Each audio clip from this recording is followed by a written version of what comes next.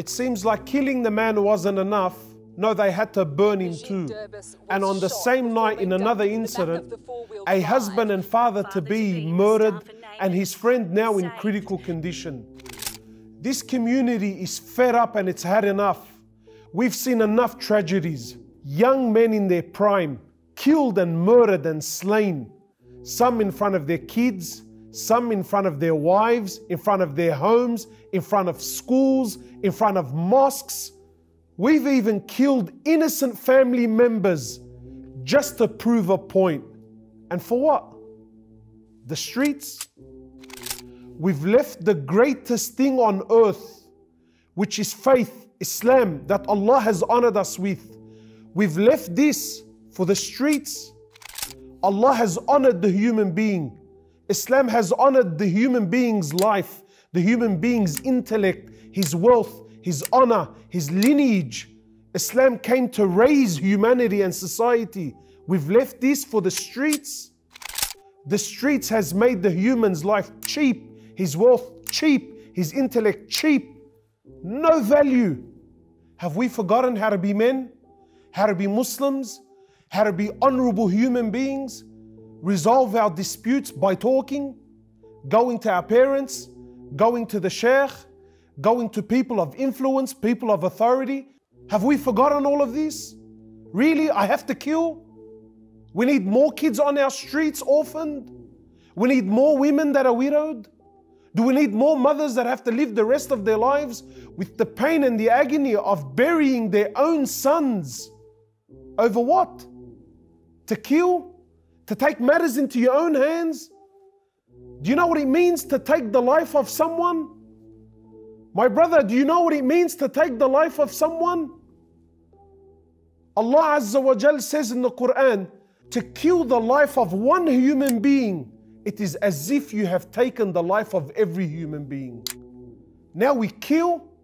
It is easier in the sight of Allah that you dismantle the Kaaba brick by brick than to shed a single drop of blood of your brother.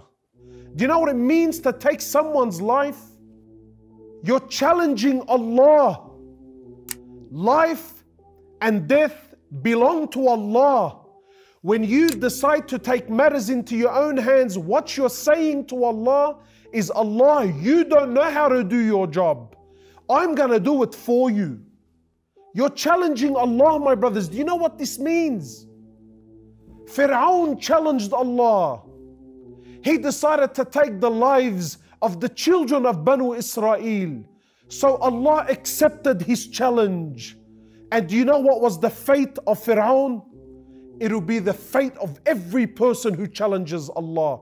Allah subhanahu wa ta'ala took the life of Fir'aun in front of his army, in front of his people, in front of Moses. He drowned him.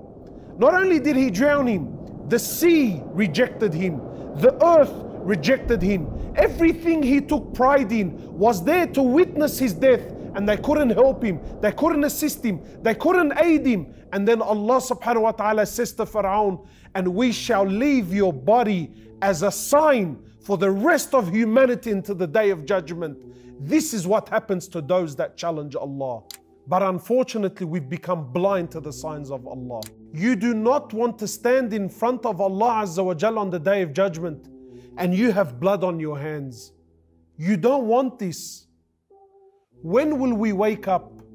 When will we come back to the deen of Allah?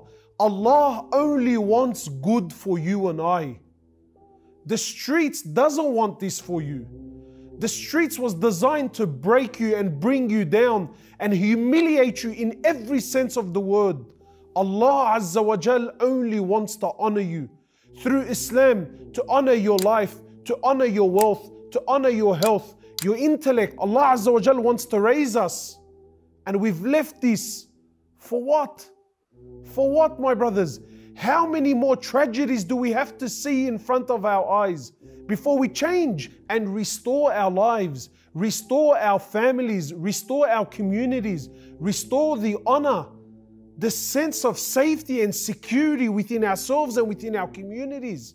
Yes, we will have disputes, but we resolve them like honorable human beings, like men with justice, the justice of Allah, not the justice of egos.